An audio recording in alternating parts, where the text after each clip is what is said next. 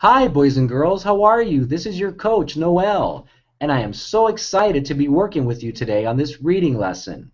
I just want to commend you for working really hard, and I know that you are an outstanding student. There's no question about it in my mind, so keep up the outstanding work.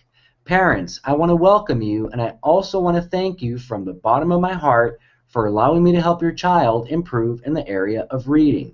So, boys and girls, let's go ahead and let's get started. So we're going over multi-syllable words.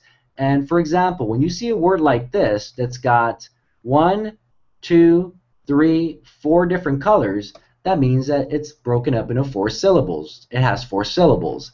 If you happen to see a word with 5 different colors, that means it's got 5 syllables. And if you see one with 6 or more, then it's either 6 syllables or it has more syllables. Okay? So let's get started. Ready? Ability. The word is ability. Ready? Abnormal. The word is abnormal.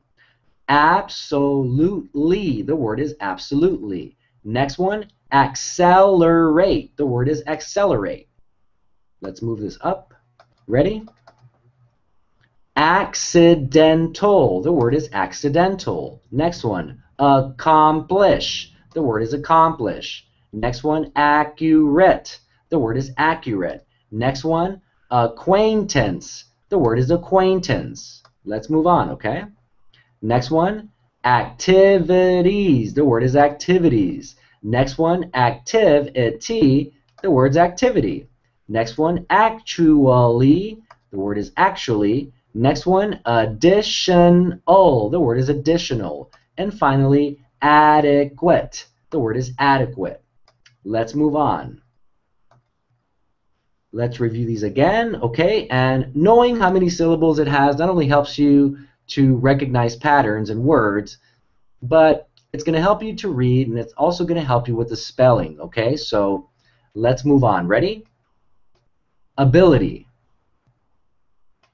abnormal, absolutely, accelerate, accidental, accomplish, accurate, acquaintance, activities, activity, actually, additional, and finally, adequate. Boys and girls, outstanding. What more can I say? What more can I say? You are doing an outstanding job. And remember, go ahead and review the lesson if you need to. Not a big deal. Parents, I want to thank you again from the bottom of my heart for allowing me to help your child improve in the area of reading. Thank you very much.